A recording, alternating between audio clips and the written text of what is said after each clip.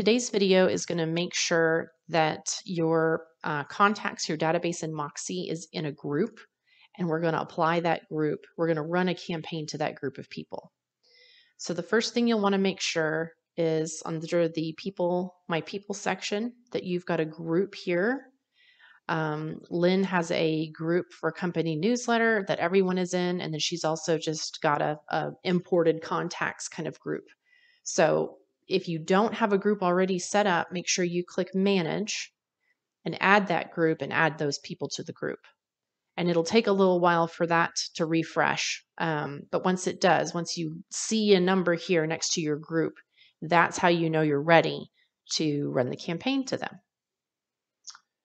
So we're going to go back up here to campaigns. And I'm going to go to the ones awaiting setup. So here's the newsletter that we want to run. Now, if you don't have the one awaiting setup you need, you would go to the top right here and add from library.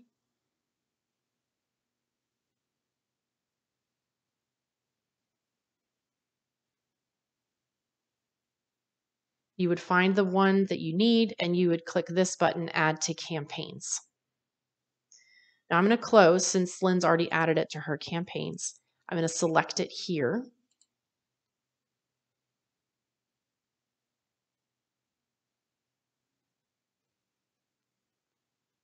I'm going to set up that list of recipients, add recipients. And of course, you can select folks individually, but I want to do the whole group of people. So I went to groups and then company newsletter, hit add. Now she's got some folks in that group that don't have emails or have chosen to unsubscribe, so they are not going to be added. We'll scroll down and hit save. Okay, so now the recipients are set up. This is the campaign schedule. Each of these are going to go out on the 20th of each month. Everything looks good, so we're going to run campaign.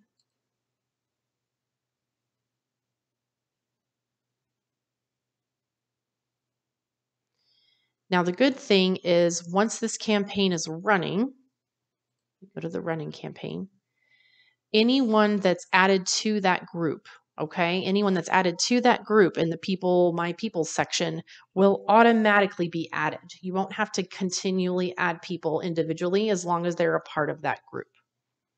If you have any questions, let us know.